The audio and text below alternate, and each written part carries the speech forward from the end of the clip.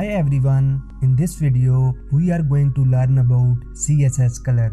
So in web development and design, colors can be specified in multiple ways. One common method is to use predefined color names such as red or blue. Another approach is to utilize RGB, hex, HSL, RGBA or HSLA values. These different formats allows for more precise control over color selection and customization. Now in this video, we will focus on those methods that we used a lot, and these are specifying colors by name, RGB, and by using hex code of that color. So the first one is by CSS color name. CSS provides the option to specify colors using predefined color names. This means that instead of using individual color codes or values, we can use simply common color names. This can make it easier and more intuitive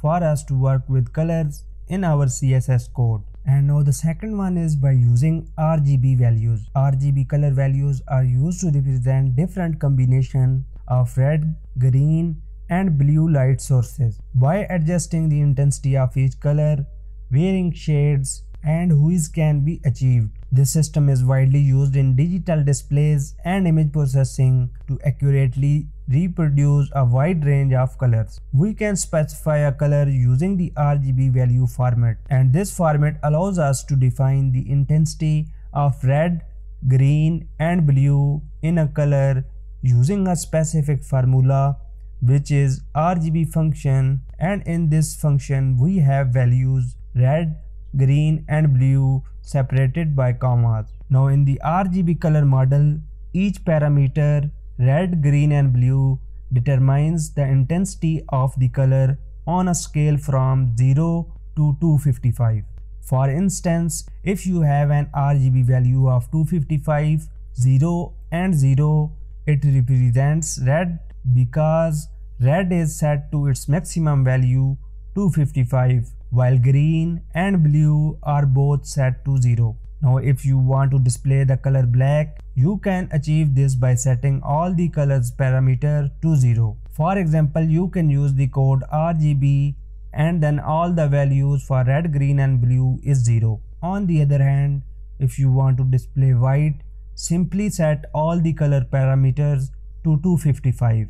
In this case, you can use RGB, then 255, 255, and 255 for all the three values. We can define shades of gray. It is common to use equal values for all three light sources. This means that the intensity level of red, green, and blue are set at the same level to achieve different shades of gray like this. Now after this, we have RGBA values.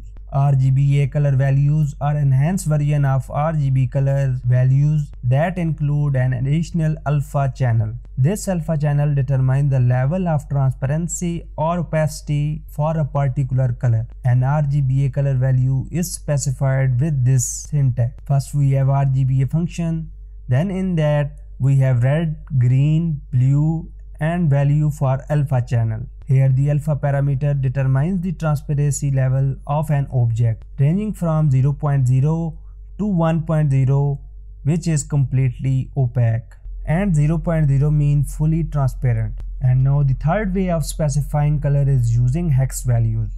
When specifying a hexadecimal color, we use the format RR, GG, and BB. The RR, GG, and BB values represent the red, green, blue components of the color. The variables RR, GG, and BB are typically used to represent red, green, and blue component of a color in hexadecimal format.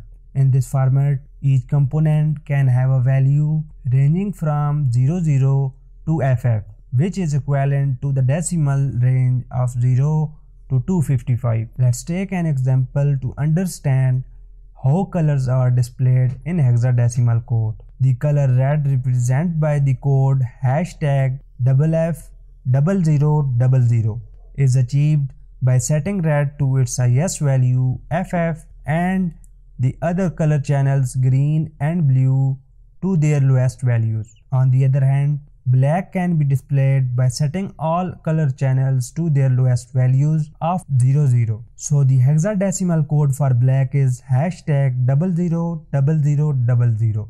Similarly, white can be achieved by setting all color channels to their highest value of FF. Hence the hexadecimal code for white is #FF, FF and FF for all the three channels. Now in CSS source code, you may come across a 3-digit hex code.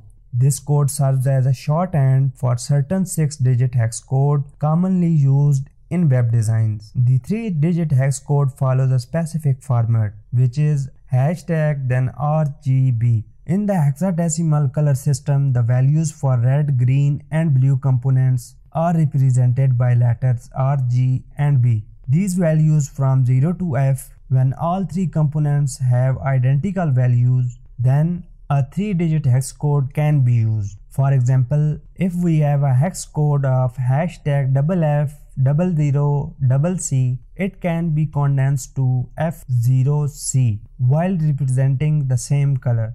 And now these are the ways through which we can specify the color values for our properties where we want to use colors. And alright, that's it for today's video. Thanks for watching. If you found this video helpful, give it a thumbs up and hit that subscribe button to join this exciting web development journey with us. Until next time, keep coding and keep creating.